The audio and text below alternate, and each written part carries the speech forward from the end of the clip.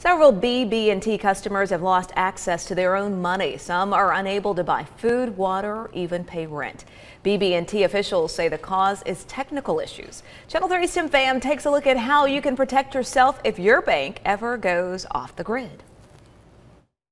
During the outage, customers couldn't use certain tools such as mobile banking, something many of us have come to rely on. But what happens when those tools go in the dark?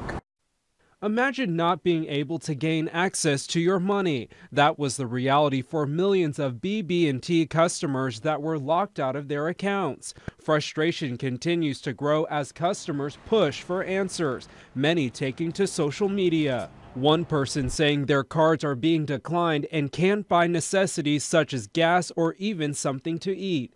Companies are feeling the impact too. One person wrote they can't issue payroll to their employees and their families. Channel 3 reached out to a company spokesperson but have not yet heard back. Then we went to their website to find out how customers are protected, but even there we were greeted with an error message.